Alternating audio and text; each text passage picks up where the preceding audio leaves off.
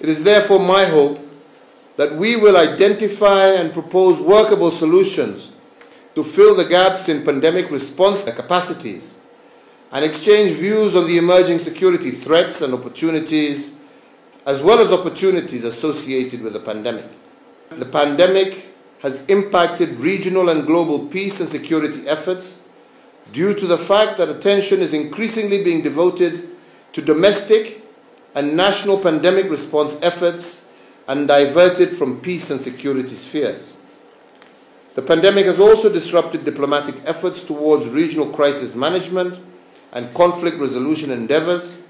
thereby creating the potential for escalating tensions and the reversal of the gains made over the years in peace building. The pandemic, coupled with the globalization of terrorism and violent extremism, has posed an even greater threat to international peace and security. Several countries continue to experience protracted armed conflict, including from activities by non-state armed groups, as well as a marked humanitarian crisis, often with a significant trans-border and global dimension, as well as facing the ever-present threats of terrorism. There has also emerged an even greater need to safeguard vulnerable populations from recruitment in the midst of shifts in food insecurity, unemployment, the cyber environment, and education. As countries focus intensely in combating the pandemic, it has become increasingly vital to espouse a broader security paradigm to ensure that the focus on the pandemic is not creating room and avenues that belligerent actors can exploit to further outrageous agenda. The recent incursions, for example, in northern Mozambique by Islamic insurgents and the capture of the port of Mocoba de Praia and Cabo Delgado province in August is a reminder that even as we battle the pandemic, those who seek to foil peace for violent aggressive interests remain active. Many African governments have directed their limited resources towards COVID-19 pandemic response measures at the expense of the fight also against other diseases such as malaria, malnutrition, tuberculosis, HIV/AIDS.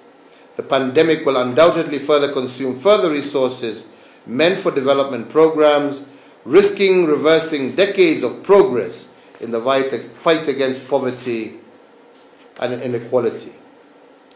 Therefore, the need for shared interventions and responsibility towards peaceful, equitable, sustainable societies is greater now than ever before. Your Excellencies, the push for technical assistance, capacity building, and enhanced coordination to strengthen global counterterrorism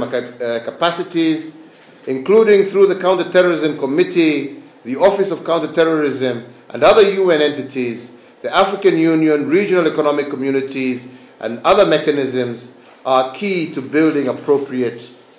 and harmonized actions. Kenya hopes and aims to provide leadership in the Horn of Africa by exploring and implementing diplomatic measures in counterterrorism financing and to work with partners in the broader spectrum of efforts within counterterrorism, as well as to stem other forms of transnational organized crime. Through Kenya's non-permanent member seat at the United Nations Security Council, Kenya further aims to contribute to global peace and security, with the ultimate goal being the attainment of sustainable development for the year 2021 to 2022, and our nation acknowledges that peace and security challenges do not respect geographical boundaries. Nevertheless,